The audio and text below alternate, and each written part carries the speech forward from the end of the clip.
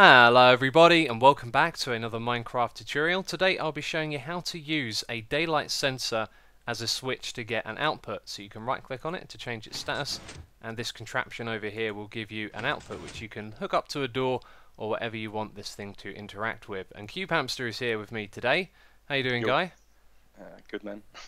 Cool. Yep, this was an idea that I had, and as soon as I had it I knew I wouldn't be able to do the redstone and I'd have to call in the help of an expert. So Cube has put this thing together right here for us. Do you want to explain how it works? Yeah, sure. If you look behind you, you'll see we have two daylight sensors hooked up, one in the night state and one in the day state. And we have command blocks cycling the day-night cycle rather quickly at the moment. Yes. But basically what happens with the new daylight sensor, the inverted state is literally the inverted state of the day sensor. So the total of both the daylight sensors will always come down to 15. Like they really fill each other up in that aspect. And you can kind of use that. So we have the input mechanism here, and there's like depending on what time of day and what state it's in, there's always two things that can happen. Either the signal strength coming from the daylight sensor is going to be 8 or more, or it's going to be 7 or less, like regardless of what state it is. It can never be like both at the same time, depending on the state. So what you can do is, we have a hopper here that transmit exactly a signal strength 7, and we're subtracting. So what will happen is we will either get a positive signal strength, or we will get a negative, or basically a 0 signal strength. And whenever we flick it, it's going to change. It's going to change. So it's going to go either from on to off or from off to on. And we have hooked this mechanism up to a dual edge detector, which gives a little pulse whenever it goes from on to off or from off to on. It just made a little pulse then as well, didn't it? Because it will do it at every, I'm not sure what time of day it is, but when it passes over that point between 7 and 8, this thing is going to create a signal. Yeah. And then that's why you have all of this on the other side as well. Exactly. So that's why we have the second circuit here. And the second circuit is just so that during the day, like we said, we don't know the exact time, but whenever it goes from signal strength 8 to 7 or from 7 to 8, this little circuit is going to also send a little pulse to counteract. It just did it. To counteract the pulse from our input mechanism, so it doesn't fire when you don't want it to. Exactly. And it's a little bit big at the moment, isn't it? But it does exactly what it's supposed to. It does it flawlessly, actually.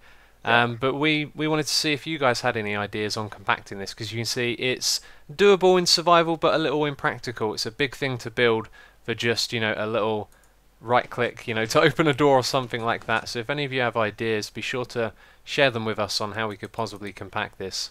It's very fancy, though. I mean, it is. To build this contraption, you are going to need an area of land that is 4 blocks wide and 17 blocks deep. You can see here I have highlighted with dark grey wool the areas that you're actually going to be building in, and the red block here represents the input. So if you go up by 2 blocks, place the daylight sensor, that's going to be your input, and you can see that this will be flush with the ground. So it means all you have to do is find your ground level and then dig down by 2 blocks. Now there's a green block over here that represents the output, so that's where you'll wire this up to a door or whatever it is it's going to activate. So in this chest we have the materials that you'll need to build this. We'll need 8 building blocks, 7 pieces of redstone, 13 redstone comparators. You're going to need 6 hoppers. 4 of them will just have 1 item inside, and the other 2 will have this amount of items in them as well, and I'll point that out when we're doing the tutorial. As well as that, you're going to need 4 droppers, 3 daylight sensors and a redstone torch. So let's start this off by placing the input. We're going to put a block down, a piece of redstone on top of it, and then our daylight sensor at the top there. Then we want to put a hopper at the back here, just facing into the ground, and inside this one we want to put those items like we talked about earlier. And then in front of that we're going to have a comparator, piece of redstone in front of it, and then a comparator pointing out at this block from which our input comes through, and we want to put that one on subtract mode. Then over here we want to place 3 blocks like so, have a comparator here facing in that direction, a piece of redstone between these 2 blocks, and on the side of this one we want to have a redstone torch. Then here what we want to do is place 2 droppers facing forward, put 2 hoppers facing into them like this, and in each of those we just want to put a single item like so. Then over here we're going to have 2 comparators facing in that direction. We're going to put a block at the back, a piece of redstone in front of it, another comparator here, and then that's going to be our output, but this comparator needs to be in subtract mode. So now we're going to build the other half of the circuit. We want to start off by placing a hopper facing into the ground, and inside of that we're going to place our items like so, and then on either side we need a daylight sensor. This one over here needs to be inverted, and then we'll place 3 comparators in a row, and then another 2, both of which need to be on subtract mode. Then you need to place a piece of redstone in the middle and another piece over here, and then put down 2 blocks, one there and one here. Then we need to put a dropper facing in this direction, another one facing in that direction, and then place 2 hoppers facing into the droppers and put a single item in each of those. And then facing out from the hoppers we need a comparator and another one there, then a block in front of this one and a piece of redstone on this one. So sunset and sunrise is when this thing will work. If we have a look down here, it's going to cancel itself out. There we go, so you can see we have built this correctly, and if we go and press this you can see the comparator activating, giving us an output. So that's how you build the contraption, and again a big thanks to Cubehamster. He built all of this, it was just my idea, he put it into action. So if you want to check him out, he is a redstone expert. There'll be a link to his channel in the description box down below.